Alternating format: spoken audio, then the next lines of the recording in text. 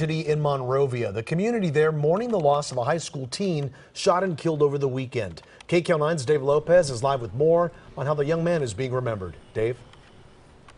Well, it's a real mystery. Behind me is the skateboard park where this young man, 18-year-old Oscar Garcia, spent many an hour dreaming of one day becoming a professional skateboarder. Everyone who knows him and detectives confirm it. He was a very nice, decent young man. He was not in any trouble, had no gang affiliation whatsoever. And so why, they ask, is the suspect who killed him allegedly has gang ties, described only as a 20-year-old, and he's on the loose.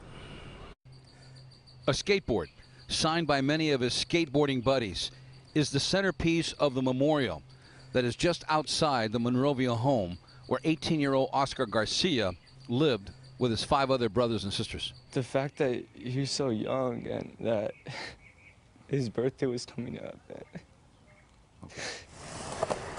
At the skateboard park not far from his home where he spent so many hours, many of his Canyon Oaks high school classmates stood in silence, not wanting to believe that he's dead. But I just want him back.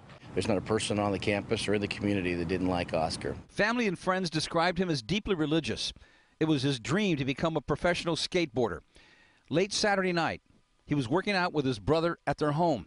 His brother said he got a call. He said, "I'll be back." And he took off on his skateboard and headed a few miles away by himself into this neighborhood.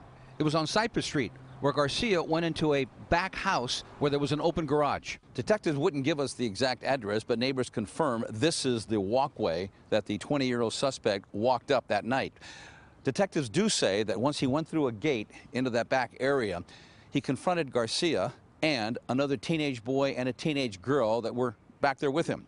There was some type of argument, according to the detectives, and then the suspect pulled out a handgun and opened fire. Detectives say Garcia was shot multiple times. So was the other teenage boy who has survived and is in serious condition. The teenage girl was left alone. Totally unharmed, that 18-year-old. We do not know if she's cooperating with police or not. I should say she's 17-year-old, identified as a 17-year-old. Again, the suspect, after shooting the 2 men, killing Oscar, simply walked back up that driveway, jumped a fence, and took off. The search is on, and the question, why, painfully, cannot be answered yet. Back to you in the studio.